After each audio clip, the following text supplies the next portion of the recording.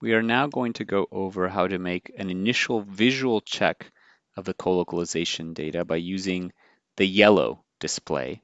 To do that, we are going to open the image called wild type plus DNA image 30, C2 and C3, Z6. So this is actually the same subset of data that we created in the data wrangling section. So I'm going to drag this into FIJI to open it.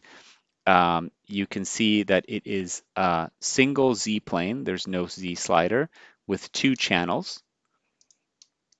And so to look at the sort of yellowness as an indicator of the co-occurrence or co-localization of pixels of the different channels, we can switch to composite mode, and yellow will be present where there is overlap between red and green. So you can see that in this case, there isn't much yellow, or it's hard to see. And that the reason for that is it depends on the brightness and contrast adjustments of each channel. So right now I'm on the first channel, which is the red one. If I increase the maximum, that will reduce the red intensity. If I decrease the maximum, that will increase the red intensity. And you can see if I reduce it to this point, it becomes quite clear that there's overlap here. If we do the same for the green, you can see that if I increase the green channel, some overlap becomes evident here, but it blows out this part. So this is how you manipulate the brightness and contrast to try to see yellowness.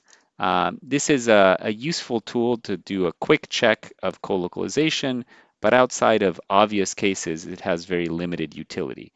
There's an obvious downside to doing green and red, which is that this is not compatible with folks that are colorblind. And in that case, because of that, rather, it's much more recommendable to use magenta and green as colors for display. So if we go to the color section and select the color that is currently in red, as I showed before in the first exercise, we can switch that to magenta.